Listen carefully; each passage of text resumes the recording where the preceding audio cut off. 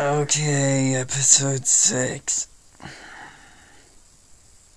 of Clear Force.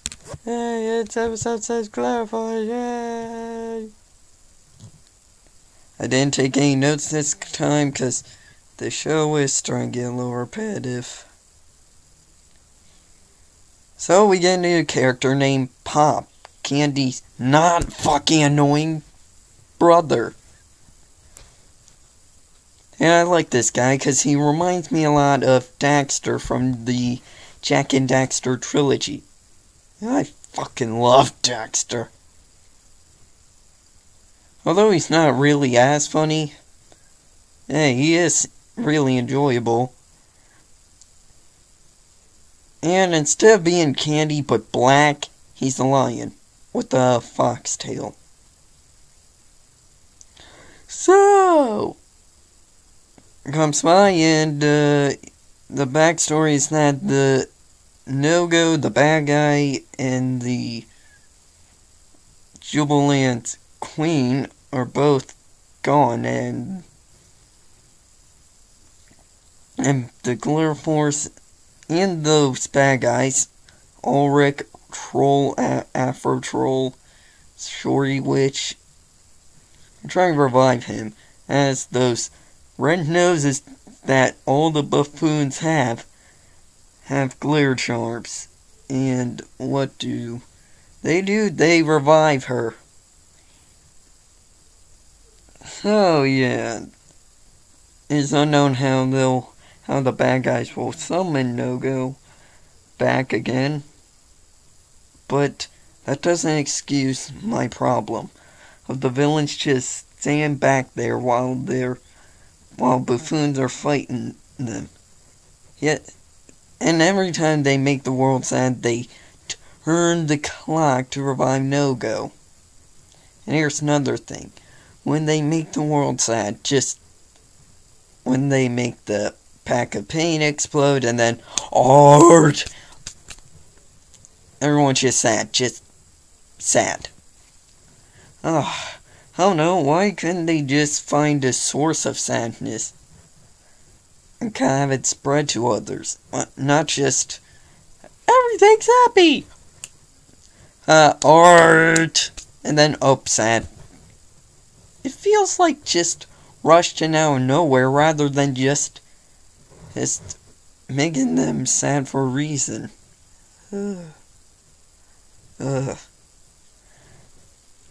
So Bruja's the villain, the witch, and Buffoon's a bottle is a can of soda that fires other cans of soda.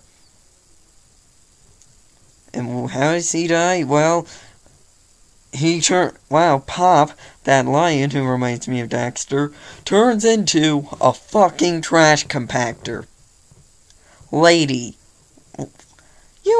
Now here's a problem. Why Clear Force girls when fucking Pops could take out Buffoon easily? You just have him be the hero if he's a fucking transmorpher. What? Okay, so. And then, no, he's not a permanent character. He has to go back to Jubilant. No. Make him the hero. He just took out. Why the Clear Force girls? Why not him? He's a fucking god. He could if he could turn into Godzilla, fucking make him the hero. Not these girls that just shoot fucking sparkle, fire, lightning, and shit. Fucking. Oh my god.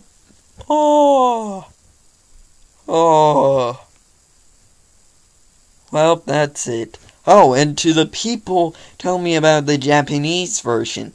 Yes, I was wrong. It wasn't an American anime. Well, we all know how those turn out, but yes, thanks for fun facts. 40 girls. So I looked it up on Kiss Anime, and it's kind of the same thing. I didn't find anything different, other than a better theme song.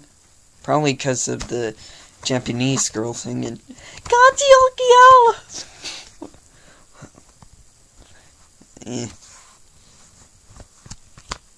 So yeah, the show's starting to get repetitive, and I think these videos are gonna get boring for you guys. Are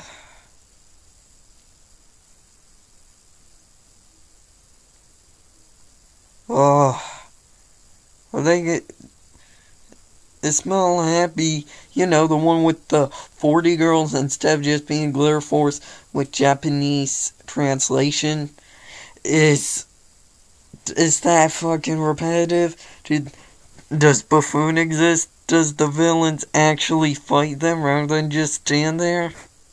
Tell me. I'll see ya.